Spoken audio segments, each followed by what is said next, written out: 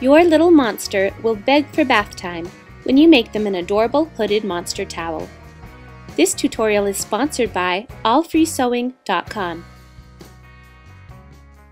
You'll need a regular sized bath towel in a color of your choosing. You'll also need a matching hand towel for the hood portion and a contrasting hand towel for the scales. A white hand towel will become the teeth and eyes. You'll also need 5 yards of ribbon that's at least 2 inches wide. We'll begin with the hood. I wanted my towel to have lots of growing room, so I'm using the entire matching hand towel. But if you're making this for a toddler, you'll want to cut the towel in half widthwise, so the hood won't be as tall. Fold the hand towel in half and trace a plate by the upper folded corner. Cut along this curve, then separate the towel into 2 pieces by cutting along the fold.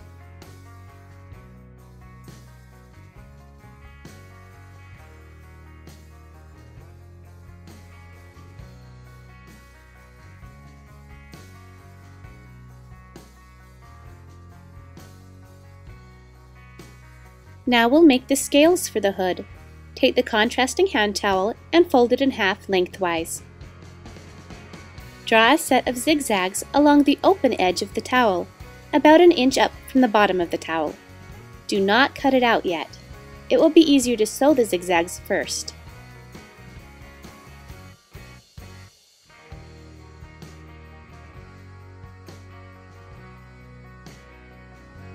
My sewing machine has the thread cutter at the base of the machine, so I'm going to put a piece of masking tape over it so it won't snag on the terry cloth.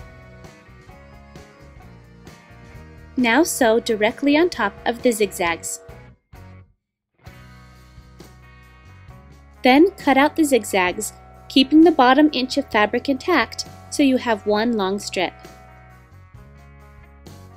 Clip in the V's for better seams, being careful not to snip your stitches. Carefully trim the excess fabric on the points as well. Turn the scales right side out.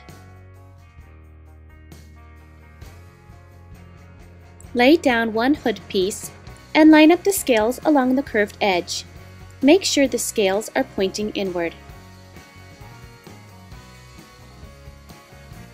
Pin the scales in place, making sure the pins stick out far enough so that they're easy to remove when you're done.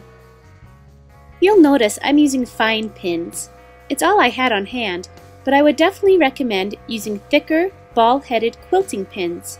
They push through the cloth more easily and the heads won't get snagged. Now layer the other hood piece on top. If you have markers showing on one of your towel pieces, it's best to lay that one face up on top so it won't show once it's sewn. Pin together.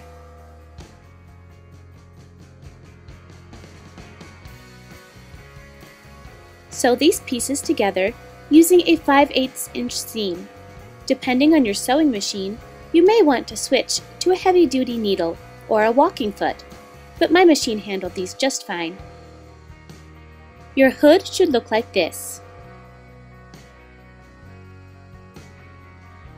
Clip notches by the curved seam, being careful not to snip your stitches. Now we can add the hood to the bath towel. Pin the middle of the hood to the middle of one long edge of the bath towel. My towel has a fold line in the middle, so I'll use that as a guide. Pin it so that the hood is upside down and the inside is facing up.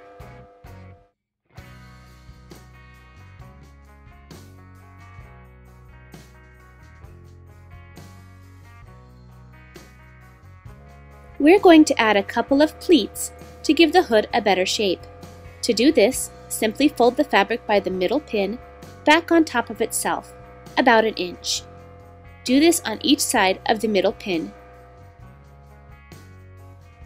Pin the pleats together, then continue pinning the rest of the edge.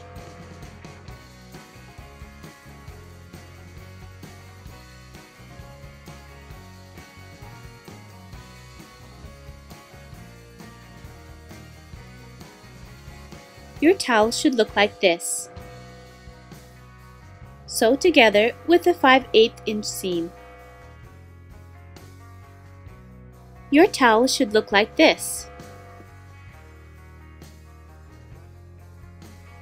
Now we'll finish the edges of the towel with ribbon trim. Fold the ribbon in half around the edge of the towel. Pin in place.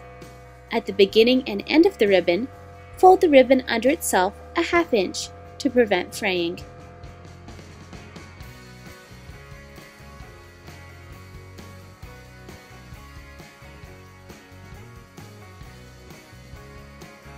Now we'll sew on the ribbon. Don't forget to change your thread and bobbin if you want it to match.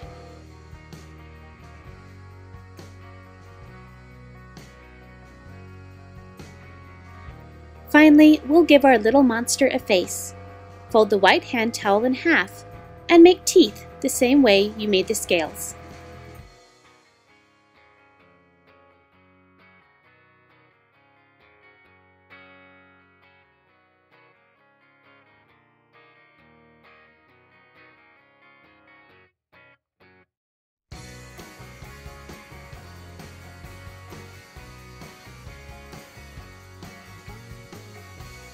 Pin the teeth to the inside of the hood along the inner edge of the ribbon. Sew in place.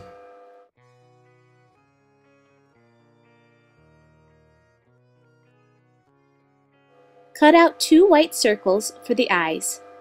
Pin, then sew in place. Switch to a blanket stitch, a satin stitch, or a tight zigzag stitch. The idea is to sew on top of the edge so that it won't fray. Cut 2 pupils from the scale fabric and sew those on as you did the eyes. Your little monster is done. You could also try making a green dragon or creating a fish by using scallops instead of scales. Bath time has never been more fun. This tutorial was sponsored by allfreesewing.com. For more projects and tutorials, visit madebymarzipan.com.